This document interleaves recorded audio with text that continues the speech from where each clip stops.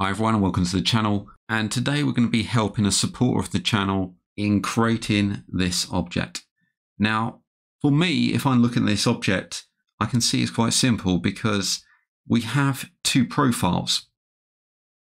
main profiles. So if I look from this side, I'm looking for near to planar profiles as possible, so all along the same plane.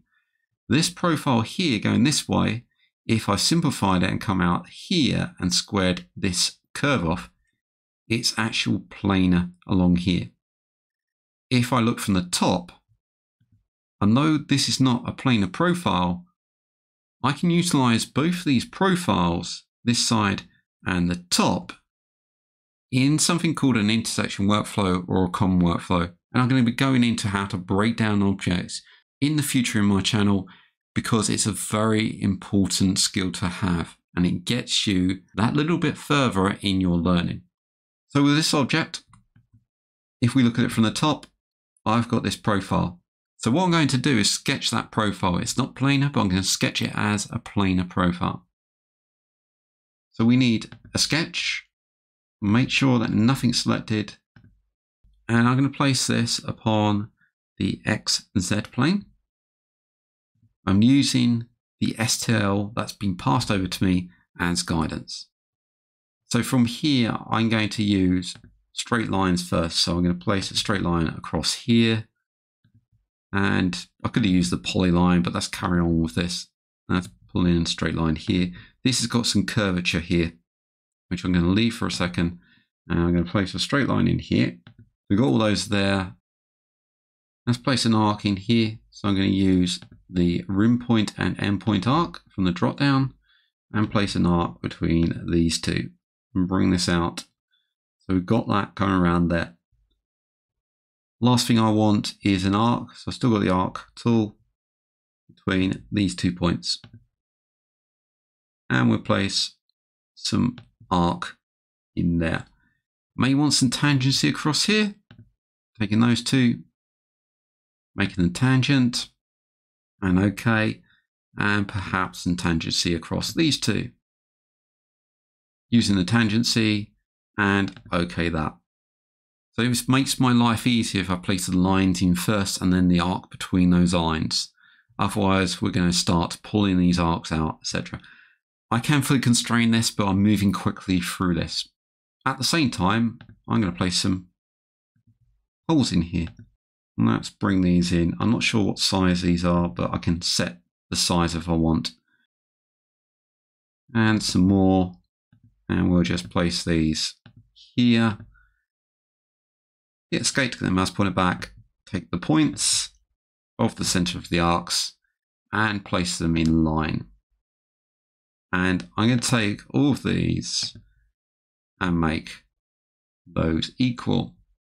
If you're wondering about the size of my screen and it looks different from all the other videos, I'm actually running on a Windows machine at the moment. I'm away from my office and just using the Windows machine of where I'm staying to get this correct. So I've got that in there. So that's close. So we've got our first profile that sits along the bottom. Let's come around to the top and I'm going to sketch in this profile now. And I'm going to just basically sketch what I see. So new sketch, making sure nothing's selected from the top, XY plane, and hit OK. And I may want to come over to the model and click on the helix and transform that and bring this down, the helix support. I'm not quite sure what this is. So I'm just going to bring this down a bit. I may want to change translation increments. Let's bring this down to 0.5 of a millimeter. And then I can move this a bit more accuracy. That's OK there. I can come into the helix support and change the placement and move it along the position. So minus 1.5, something like that. So I've got that into position. Come back to that sketch. And let's sketch this. And let's use a polyline. And I'm going to come down to here, just sketching this in quickly, up to the top. across and hit escape. And we'll come back to this point. Notice that when I hover over this, I've got the constraint kicking in, which if we come over to the constraints and use this drop down, you can see I've got the auto constraints on and also the auto remove redundants. So connect up to this point, come over to here, hit escape again. That's put some horizontal constraint in here, zoom in, this one here, use a horizontal constraint, and we'll just tweak this into position. I'm looking for the bottom of the arc, so the bottom of the arc's here, and we'll place, it's going to be a line and an arc, I believe. So let's place the arc in, endpoint and rim point arc. And what we do, just come up at that angle and try to find the end of that arc, which is about there, and just bring this in like so. Take this line and this arc, and we'll create some tangency. So tangency constraint across those, okay on that. And finally a line from this point to this point, like so. And again, the arc and the line, and add some tangency in there. And we're going to have to tweak this into position. And take this point and just pull this in. So this is where we should start to constrain it down because it makes our life easier. And just put that into position just to move quickly through this. So we have, if I click on this and press the space bar, we got two different profiles.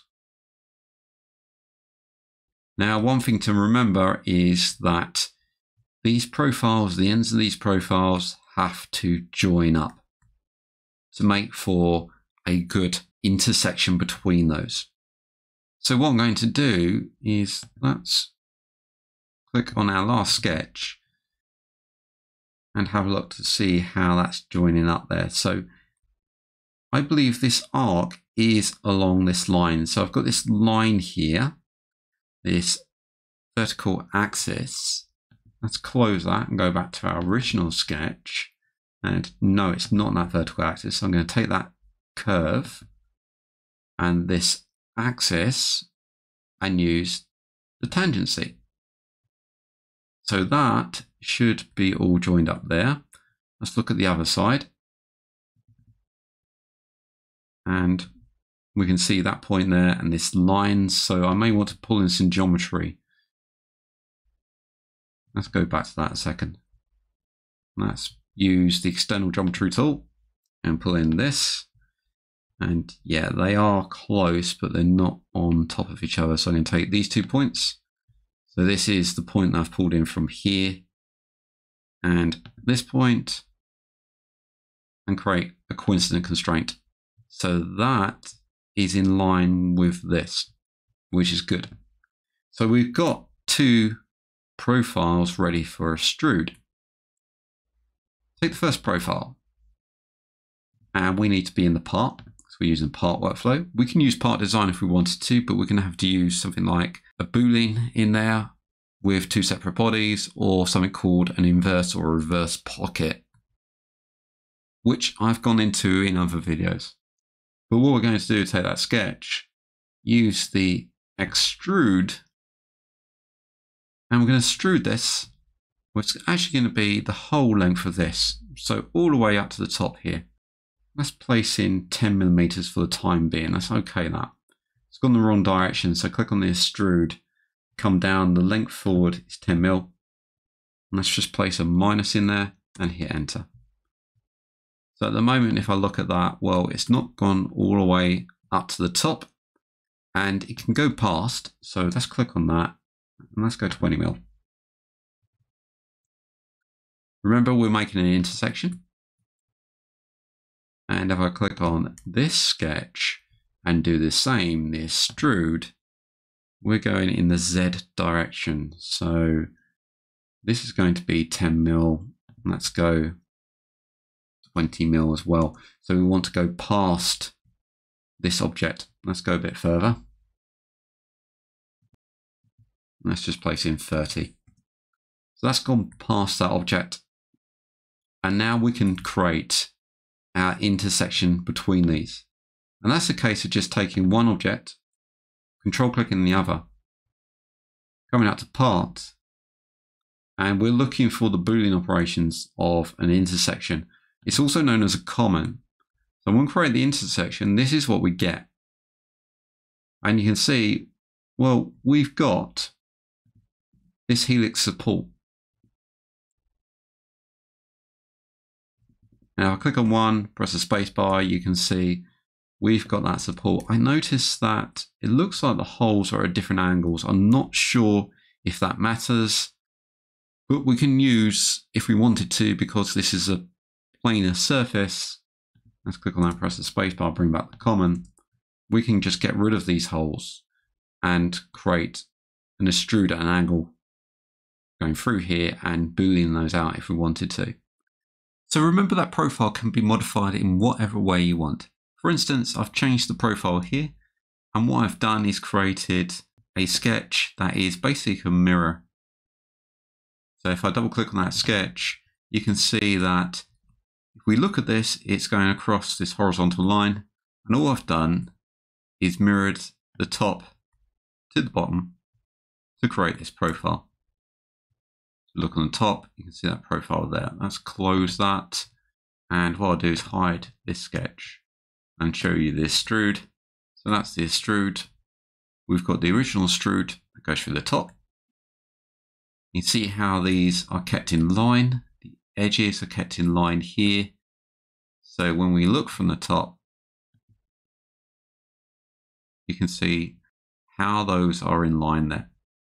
Which means that when we do the intersection, so let's hide those, hide the extrude and the other extrude and bring back the common, we get the profile going across there. Obviously, we need to constrain that down to get the right measurements, but this shows you how flexible this workflow is. Hope you enjoyed that video, and I hope to see you again soon. If you like what you see and you want to donate to the channel, then you can do so via Ko-Fi or Ko-Fi at ko-fi.com/MANG0 or via PayPal at paypal.com/paypalme/Darren B.E. Stone. I also run a Patreon where you can get early access and additional content, and that's at patreon.com/Mango Jelly Solutions. Links can be found in the channel header, on the About page, or in the descriptions of these videos. I thank everybody that's donated so far. It really helps to keep the lights on so I can produce more content and also expand the channel. Thank you for liking, commenting and subscribing to these videos, and I hope to see you again in the next one.